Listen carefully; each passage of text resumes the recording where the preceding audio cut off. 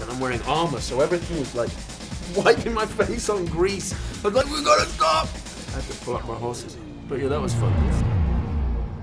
Toby, you were phenomenal in this film. Let me just tell you that. That's very kind. What was your first reaction when you found out that you were going to be a part of just retelling this epic film? Well, I was nervous. So first of all, I was like, why are we remaking this? Why are they doing that?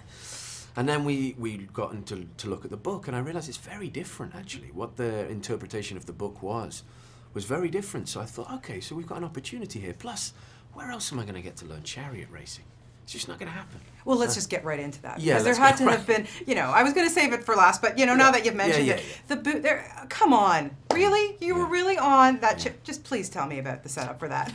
Well, so what was explained to us was like, you know, we were asked to watch certain aspects of the Heston and even the 1929 or 23, I can't remember the exact number, but the silent movie. And they were like, here's the difference is they film it, but because of the camera technology, they have to slow it down, then speed it up. And we're not going to have to do that. So it was a very in-depth training process of really learning why you have horses where you have them. You know, you have two sort of what they'd call bull horses in the middle that just run and run and run and run and run.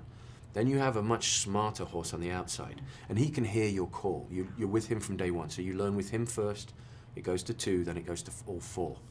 And so he hears you, he is constantly going, and then you put your laziest, very bright but still very lazy horse here, because him breaking stride, going into a canter, makes the next horse go and the next horse go, and then you have some strength to pull them around the corner with speed. Got it, but this is such a physical film for you. I mean, the fighting, the racing, the horse, you know, how did you prepare for all of that? And mentally too. Yeah, I mean, it is, it's a mental situation where you're trying to make sure that you don't go out there and realize your own fear. Because you know, I've driven I ride motorbikes, I've driven cars.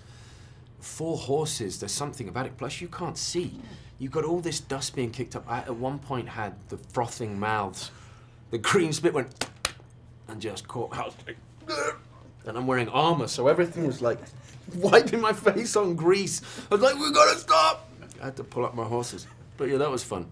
But the mental thing is literally that, realizing that it's dangerous, so being prepared, but at the same time realizing that you've practiced every day. You know, we kept running that race, we kept going, and you can always stop. Yeah.